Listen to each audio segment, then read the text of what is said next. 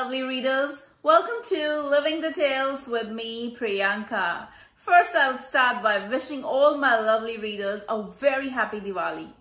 Are you ready for today's story? So today's story is designed to encourage children to brushing diligently and at the same time to take care of our Mother Nature. The link to purchase the book is mentioned in the description box.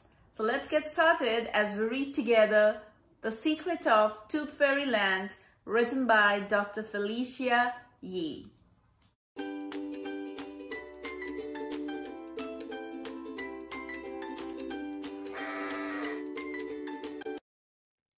The Secret of Tooth Fairy Land, written by Dr. Felicia Yee, illustrated by Fadila Putri.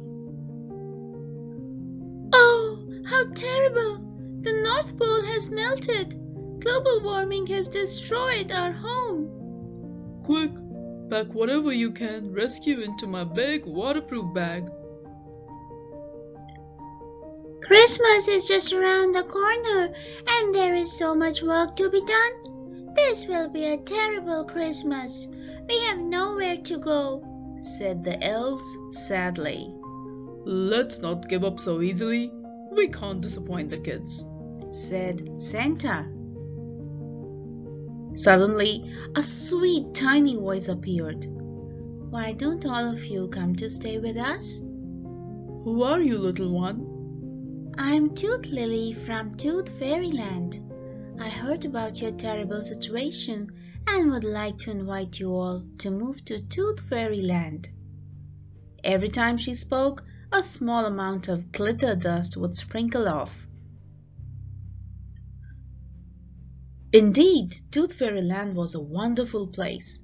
Whenever a tooth was lost, the bells rang in a unique way, leading the fairies to that particular child. Everyone finally settled down in the Tooth Fairy workshop and started preparing the Christmas presents on the wish list. But Santa's eyebrows suddenly frowned. Oh no! What's wrong, Santa? Did you forget the Wi-Fi password? Did you pee in your pants? Do you miss the North Pole that much? We miss our home in the North Pole too, said the rest of the elves. I wish humans would take better care of the earth so that no other animals become homeless like us. Santa broke into tears. The earth is now too hot. Even the North Pole has melted. We have no more snow for Christmas. Everyone was soon panicking and thinking of a way to solve this unexpected problem. Suddenly, Tooth Lily had an idea. Perhaps we can turn the teeth we have been collecting into snow. Sounds like an idea, but how? Snow is white. To start, we will need only pearly white teeth.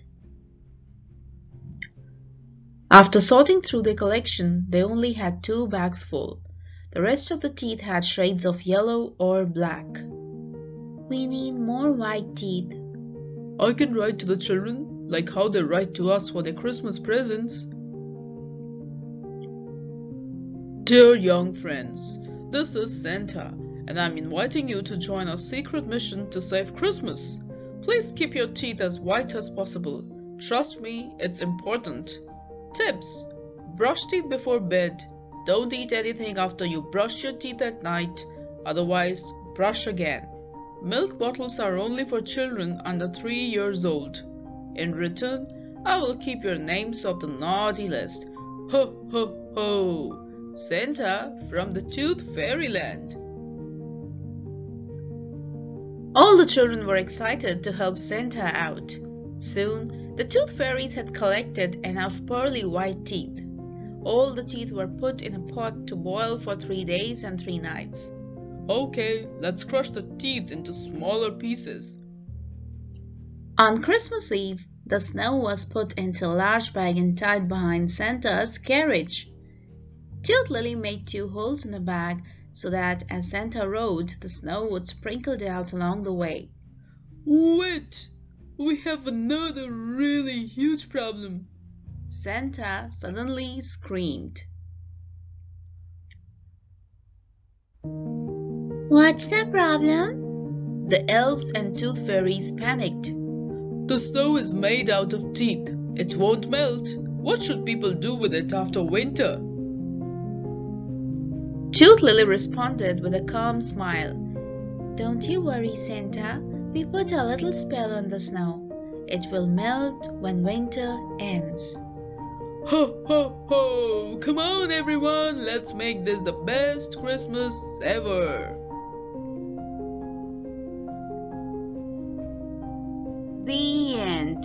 Thank you so much for watching and reading along with me. Make sure to like, subscribe, and share.